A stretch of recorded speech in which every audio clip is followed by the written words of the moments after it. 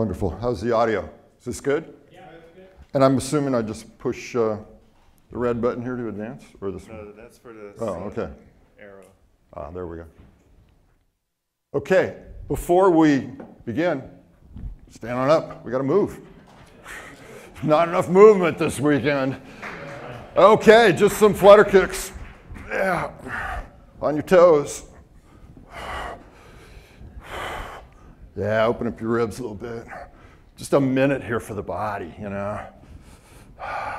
And some backstroke.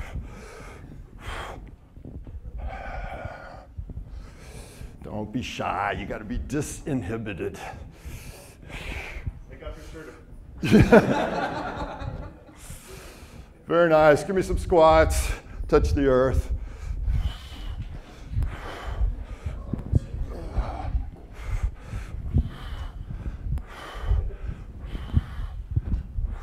Oh, we got some shy people.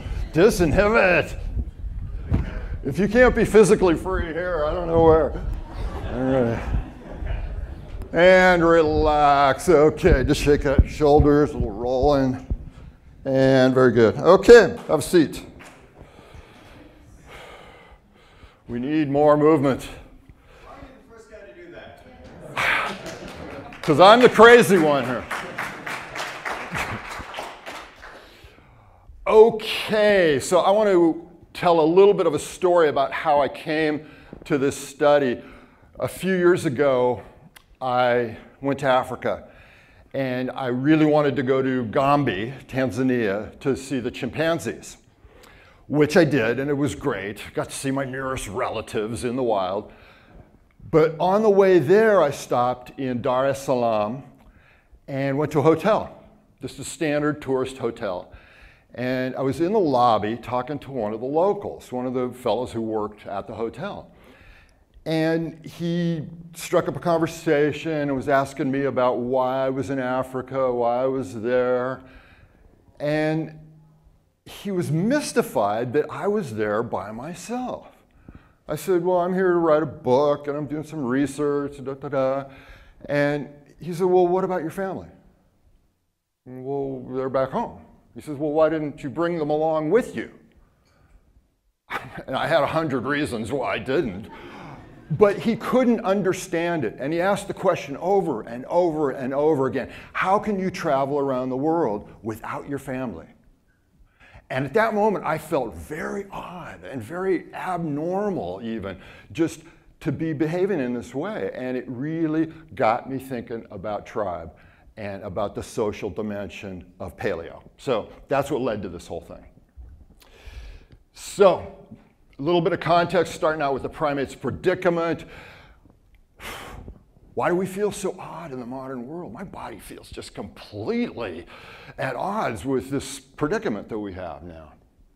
And of course, a lot of people now have been talking about the mismatch, and it shows up in books by this very name, the mismatch between our legacy program and our ancestral heritage and the conditions we find ourselves in. Everybody's talking this talk now, and you see these kind of phrases all over in many different fields now. And this is modern day Botswana. And I love, I took thousands of pictures in Africa. This is my favorite one because it shows the ancestral environment, or the classic ancestral environment. Obviously there were many depending on climate and so on. But this is the classic one, the semi-wooded mosaic grassland. Now I want you to put yourself on the ground there, in your imagination, in habitat. What's it like? Say it's 1 million years ago. What's it feel like? How are you going to make a living? How are you going to stay alive? How are you going to find food? How are you going to find water? This brings up what I think is the very essence of paleo. What is the essence of paleo? I think it comes down to one word, and that word is not food. That word is exposure. Because this is what you're going to experience. Your naked body exposed to heat, cold, wind, lightning strikes, thunderstorms, wildfires, and most of all, predation, right? Because for most of our history, most of our time on this planet, we have been cat food. That's not an exaggeration. Most of our time as hominids, we have been small stature, not hunter-gatherers, but hunted-gatherers. So now put yourself in this picture. How do you avoid being consumed by a carnivore? By the way, there are many, many more predators in Africa in ancestral times than there are today. And more ferocious ones, larger ones. So how do you avoid being consumed? What do you do naturally when you show up in a new environment? You gang up, right? You cluster up. And that's our protection, because we don't have the tools, we don't have the defenses, but we can gang up, we can form a tribe, and that's what makes the difference. That's what keeps us alive. A big tribe of humans can fend off most carnivores.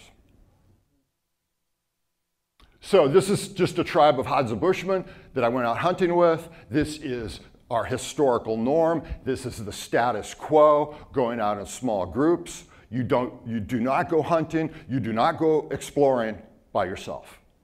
It's crazy. Your life expectancy in this type of environment by yourself would be measured in hours, days, maybe. Maybe you'd make it a week. Not very long. So, in comparison to the modern, what we call the alien environment, and this, of course, is alien in so many ways. And if we had more time, we'd go right down the list. As Joel Salatin was talking about, the abnormality of the modern world, the breadth and the depth of that is astonishing when you start listing all the qualities of the modern world and how different they are. It's unbelievable. And it leads, of course, to all the diseases of civilization that we know so well. No need to belabor this. And the way we feel, the experience of living in the modern world, the stress, the anxiety, the depression that comes from the mismatch. And it all comes down, we are so confused about how to live in this modern world. So many people coming to us, the experts. People don't know how to eat anymore. People don't know how to move their bodies anymore. We need to consult experts for just about every dimension of our lives now. And in a way, we are the most disempowered people ever. So that's all part of the mismatch. So what about paleo? What about the paleo worldview? What about paleo cognition? What can we say about what our lives were like and our experience was like back then? What's going on for him right now? He's using his whole body and his whole brain to experience that world in order to hunt successfully. So, both sides of his brain, horizontally integrated, mind and body, vertically integrated, that's the historical norm. And that's what's very different from the way we behave today. Now we're horizontally disintegrated, we're vertically disintegrated, and we feel it. We only use like the left upper corner of our brains anymore. To really get a sense of paleo cognition, the essence of paleo life, this book was really fundamental for me. The Reenchantment of the World. He makes a distinction in here between participatory and non-participatory consciousness. And when you start thinking about this, you realize that participatory consciousness is the historical norm. For 99.99% of our time on Earth, we have been immersed in habitat. And everything that we do is about living in habitat and using our bodies to participate in and to know the world. We learn our world through our bodies, through that physical experience. But now, this new thing, non-participatory consciousness, which is basically science, which means stepping back and isolating ourselves and insulating ourselves away from the world. And of course, this is the guy that made a lot of that happen. If you've studied Descartes, you know that he's famous not just for this distinction between mind and body that we hear so much about When Descartes was a young man, he set out to become this great philosopher, and he said, I'm going to doubt everything. I'm going to doubt everything that I know, including the sensations that I feel in my body. In other words, he said, I'm going to distrust all that sensory information that's coming into my brain because there might be some alien being out there who's pumping this false sensory information into my brain, and how would I ever know? And so that assumption, that model became the paradigm for how we operate in the modern world. It's, of course, very powerful and gives us some very powerful knowledge, but it's also very destructive. Non-participating consciousness.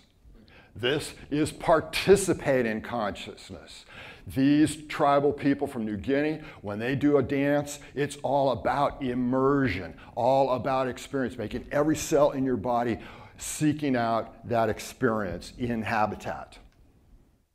Same thing here. Participatory consciousness. Shamans all over the world, immerse yourself in nature. Same thing. Another way that this plays out is not seeing yourself in isolation from habitat, but actually being part of something larger. A lot of you who have studied physiology will have heard of Claude Bernard, a famous physiologist who talked about the interior milieu, right? The fluid that bathes all the cells in our body. Well, now people are starting to talk about the exterior milieu, the habitat, the environment that we live in. And even to the point now where some people are talking about habitat as functioning as external organs to our bodies. And this is not just metaphor. This makes a whole lot of sense. The air, the water, plants, they keep us alive.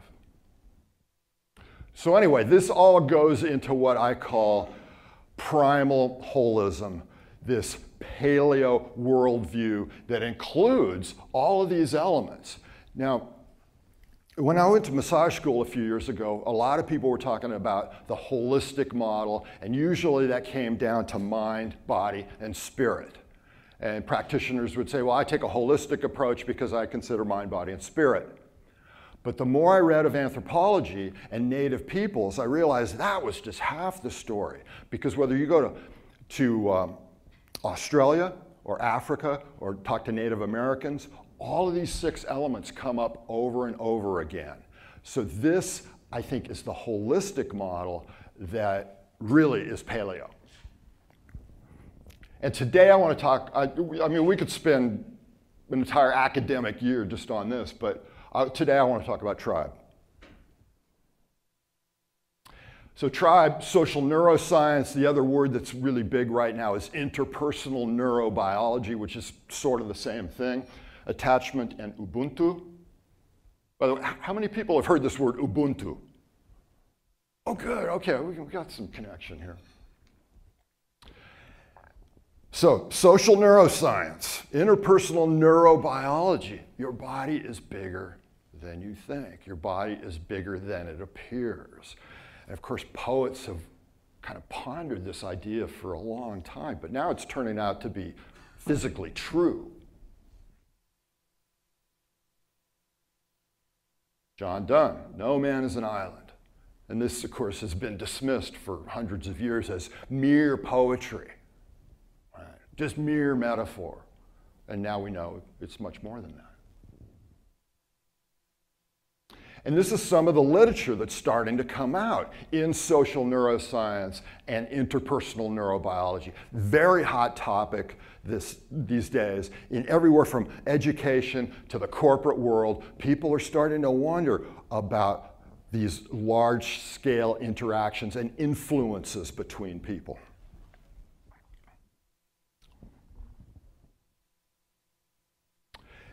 And for me, it comes down to this.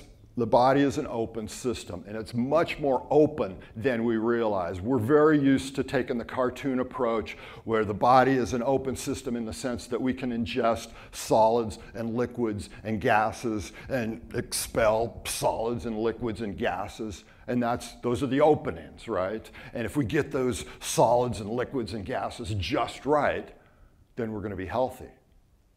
Well, it turns out that we're much more permeable than that. Being hypersocial animals, we are permeable to stories, ideas, memes, culture. All of this stuff goes into us all the time, and it literally changes our bodies. This is beyond dispute now. We know this to be true. And of course, all the placebo, nocebo research shows this to be true. Your body changes under the influence of these stories that we tell each other. So our health and our performance are things that we create in common. It's not an individual enterprise. Clever Hans. How many people have heard Clever Hans? Okay, the most famous horse in all of psychology.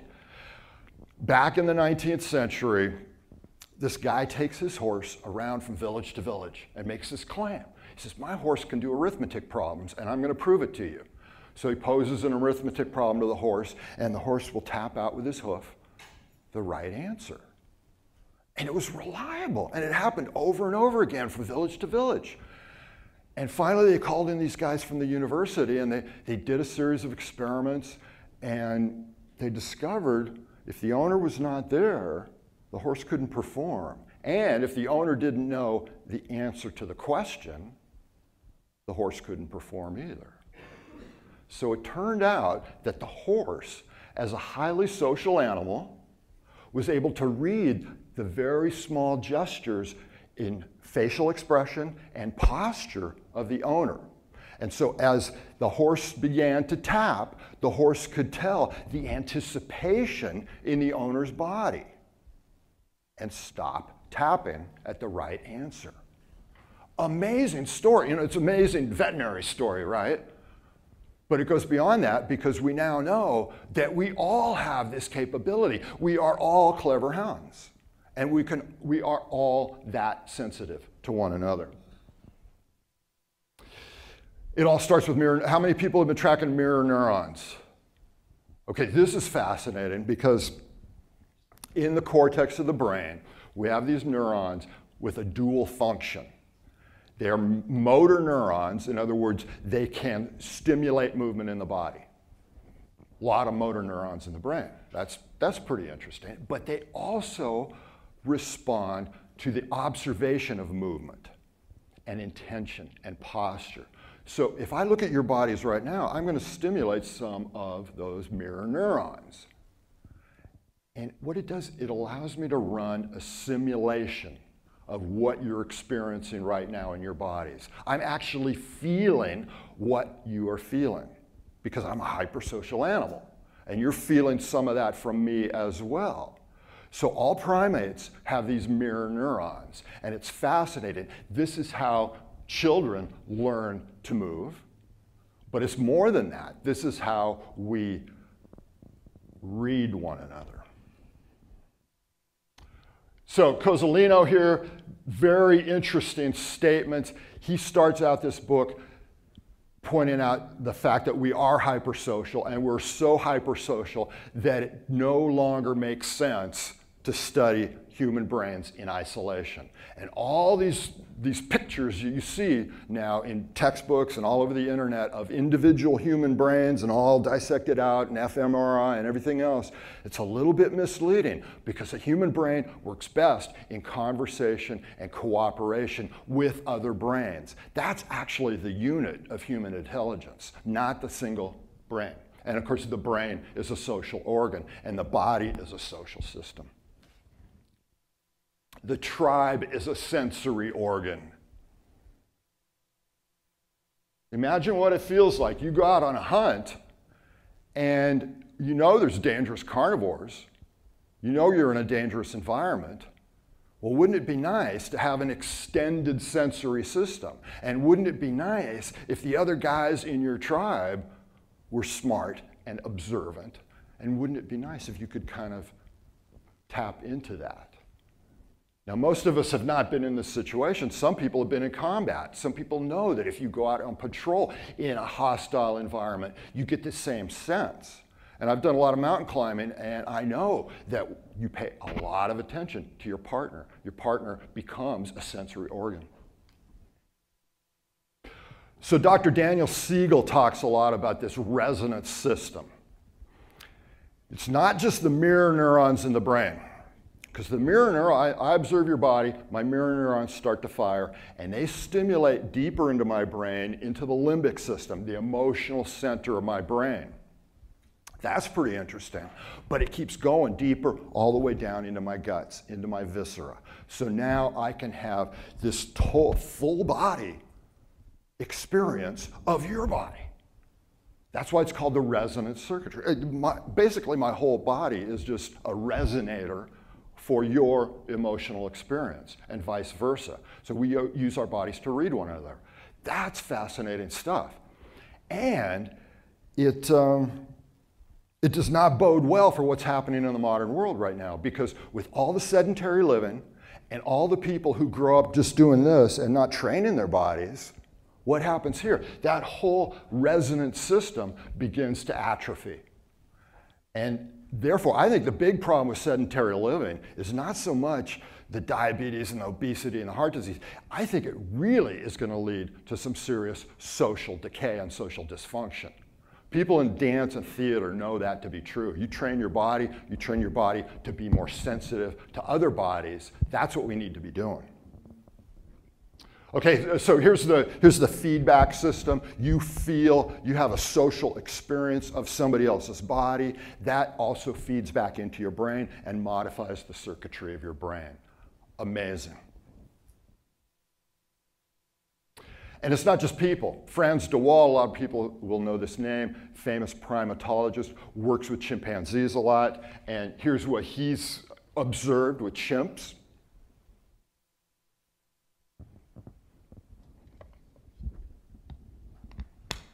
So the great buzzword here is embodied cognition. We think not just with our heads, not just with our brains, but with our entire bodies and the bodies of other people. This book here, Connected, what they've done is they trace human behaviors and diseases through networks. And a lot of this is like statistical tracking, and a lot of it's pretty boring, actually. But what they've discovered is that behaviors can travel long distances through networks. And it works like this. It's not too surprising that your friends might influence your behavior. They might influence whether or not you smoke cigarettes or whether you gain weight or lose weight. That's not too surprising because you see your friends all the time. But it's also the case that your friends' friends will influence the state of your body and your behavior. If your friends' friends gain weight or start smoking or stop smoking, that can have an impact on you. But it's even more than that. It's your friends' friends' friends, people you never see. If they change their behaviors, that's eventually going to get back to you in some form or another. We are that sensitive. And here's just one example. There's a million examples, but halo effect, if somebody in your family has gastric bypass surgery, you might very well lose weight as well. You know, maybe it's just simple mimicry of behavior, but I think there's more to it even than that. Health follows a social gradient. Where you are in the social hierarchy makes a big difference of your health. And it's not just where you actually are in the social hierarchy that makes a difference. It's your perception of where you are. Do you perceive yourself to be of high rank? If so, your health is probably better. Do you perceive yourself to be of a low rank? Your health is probably going to be worse. This is unbelievable stuff. And it tends to get back, most people explain this as a stress response. Because if you perceive yourself to be low rank, that's a stressor. And of course, it all gets back to this. You know, we are hypersocial because of this reality. This is paleo reality. And it's a matter of life and death. right? Whether or not you're accepted into the group, into the tribe, or whether you're rejected. And we play this out in the modern world in the silliest ways, right? Even just somebody will make just a minor comment about your behavior or whether or not you're included in the group. Do you get invited to the party or not? And we behave as if it's a matter of life and death because our bodies take it that way. We don't want to be left behind on the grassland. It's too dangerous.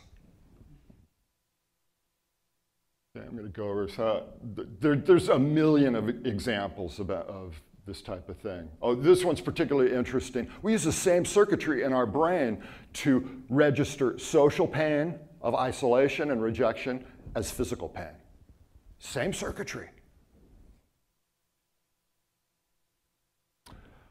And we were born, forget born to run, okay? Born to attach. This is really where the action is. And I'm going to tell you why. We are born premature. All born premature. Even if you're born like on time, you know, at the end of your 9-month period, you're still born premature. Because think about it. You can't function in the world. You can't even stand up. You can't grasp anything. You can't go anywhere. You cannot function at all. You are born premature. And the reason is because your head is so big. Your brain is so big, and mom has limitations on how big a child can pass through her. So you're born premature. That's nature's strategy for making this possible. So what's the downside? Well, you're born premature and helpless. So what do? Well, you better attach to somebody right away. You better have a cute face and big eyes and make gurgly noises and cooing noises, and you better find a way to attach to some caregiver, usually mom. And if you are successful at making that attachment, then you're going to be much more likely to survive. And here's the predicament. Because here, what's the life expectancy of this infant on the grassland in Africa? We're talking minutes, hours, right? So you better attach to a caregiver as soon as possible. That's why when you take infants and you put different symbols in front of their face, this always gets a response versus abstract symbols. The human face is the most significant object in the universe to an infant. That's your lifeline. It all gets back to stress. It all gets back to the autonomic nervous system. We're running this background programming in our body all the time, asking this question: is the universe friendly? Attachment is so important because if you successfully attach to somebody, that becomes the primal relationship and the model for all the other relationships you're ever going to have in your life. I need to feel felt. This is what the infant wants, but this is what we want throughout life. We want to connect with other people. We want to feel felt. We want that resonance with other people. We need each other. And here's the payoff. Here's the neurobiology in action. If you have a secure attachment with a caregiver, here's how it plays in your body over time. Growth hormone goes up, your resilience goes up, impulse control, pro-social behaviors, all the good stuff come from this.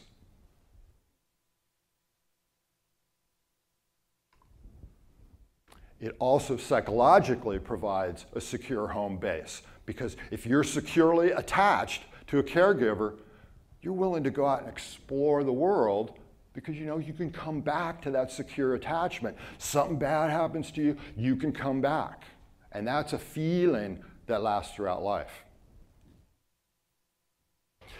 They've been able to measure this and quantify it and test it. It's just remarkable what they've done. Is they can bring in mom with the infant into a room and observe what happens when mom leaves and then mom comes back. They can observe how attached the child is to the mother, and then they can describe secure attachment and insecure attachment and make predictions from that. And they found through this research that individuals who are securely attached are much more successful later in life. And it's not just career, but it's health outcomes as well. It's a much better predictor than all the other predictors we have, including things like SAT scores and all the numerical stuff. This is the best predictor. So Ubuntu. Now this is something that Africans have known for a long time, right? Because when you grow up in a highly exposed natural environment, you know tribe is what's keeping you alive. So, Ubuntu. I first ran into this phrase in the museum in Johannesburg, and this was a display about the Bushmen, and it caught my eye. There's the language, in the Bushman language, we are people through other people. It's a question of social identity. And it also formed the basis with Nelson Mandela and Archbishop Desmond Tutu. They used this philosophy of Ubuntu when post-apartheid era in South Africa, it's actually written into this legal document that really transformed an entire country. And here is a traditional Bushman family. It's no surprise that they would think this way. You don't go out on your own. Here is an expression of Ubuntu. This comes from, I believe, a Native American tribe, but it's classic Ubuntu. We are people through other people. I am who I am because of who we are. If the people are sick, I too am sick. Only when everyone is healthy will I too be healthy. That's a paleo perspective. Doesn't mean just rolling over to whatever's happening in your group. It's more about social consciousness. It's more about social mindfulness. It's not about Western individualism. This whole John Wayne thing and this belief that we can make it as individuals, that's a really odd point of view. And of course, we see it all over the health and fitness industry. And here's where I think the modern health and fitness industry kind of defeats itself, because with so much emphasis on the individual, we lose out on all the benefits that come from being in tribe. So it's kind of this weird photoshopped artificial paradise here that I think when you get right down to it, doesn't make a whole lot of sense. Maslow, what did he put at the top of the pyramid? Individual self-actualization. This is not Ubuntu. This is a Western concept here. This is Ubuntu, right? This is attachment. You can depend on your tribe, right? That's the message here. This is not Ubuntu, right? I'm number one. I'm an individual. Really? No, nobody's an individual. This is more reality. This is paleo. So here's how I put it all together. Over on the left here, everybody talks about diet, exercise. Diet, exercise, yes. I don't even use the word exercise anymore. I use the word movement. I think exercise is optional, but movement is essential. And I don't use the word diet anymore. I use the word food, real food. Sure, that's simple. And both of those are, I think, are pretty mature ideas. You know, these disciplines are pretty well worked out. Now over here, stress. A lot of people talk about stress management.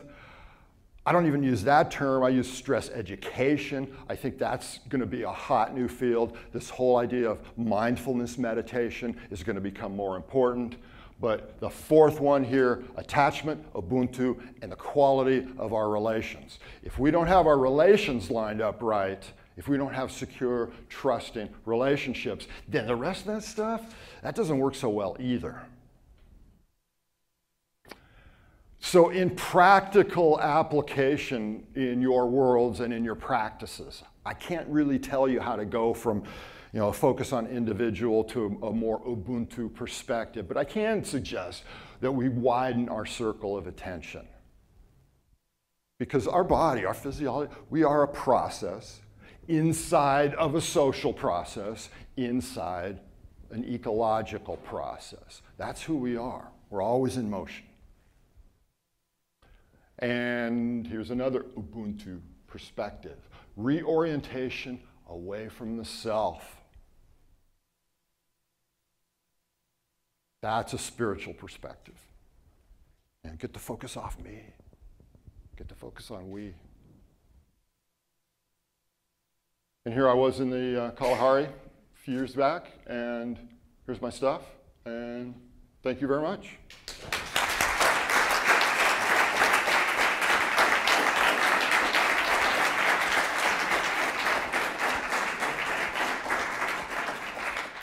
We have time for a few questions. Hi, I just, a minor clarification question. When you mentioned that individuals who are more securely attached to their mother later predict a wide variety of successes in life. Right. Was that the kind of infant who, when their mother leaves, immediately dissolved into tears and crying and couldn't handle it, or the ones who were braver in novel situations? Because that was my familiarity with that test. Right, the infant strange situation, what is considered secure attachment is the mother leaves and there might be some protest from the child. The mother comes back, and here's the defining moment, is when the child embraces the mother, hi mommy, and then goes back to playing. What is known as insecure attachment, or there's several varieties of insecure attachment, avoidant attachment, anxious attachment, where the child becomes like hyper clinging and won't go back to playing, or avoids the mother entirely, as if angry that mom left. So those varieties of insecure attachment, it all gets subdivided in a million ways. But that's the basic distinction for most of us, is secure and insecure. Thank you. Also, just another thing, if our brains are outside ourselves and defined by our interaction with other people, would that make us individual people neurons in a social brain? That's a great metaphor, and people are starting to talk about, another part of that metaphor is to talk about the social synapse. And two people come together, it's very much a synaptic type of interaction. So yeah, I think there's something there. A whole book, in fact. With the recent amount of individuals who've turned to attacking members of their own tribe, like we saw in Colorado recently, and evidence of detachment from their tribe in the first place before attacking what essentially would be members of their tribe, do we see in hunter-gatherer societies where people who have been rejected from their groups coming back to inflict damage or harm as kind of retribution, or is that novel? I don't know. I haven't read anything on that, and I suspect it probably didn't happen that much, but there's always been crazy people. So. I just wanted to say, throughout this conference, I've been getting a lot of education for my head, and I just wanted to thank you for educating my heart. Oh, thank you very much.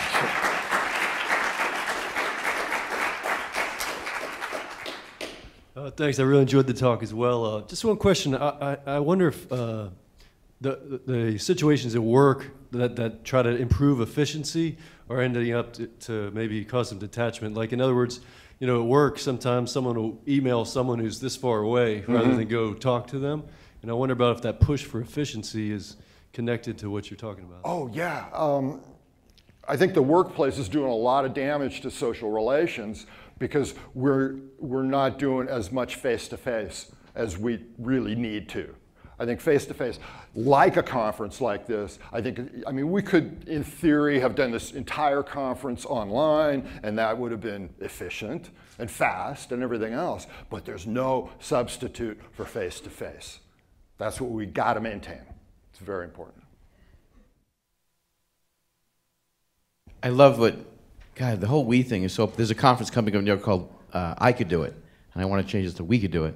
What about people who haven't had a good attachment to their mother, and how do we transfer that attachment for the primary relationship into the tribe, or what's What's been your observation experience with that?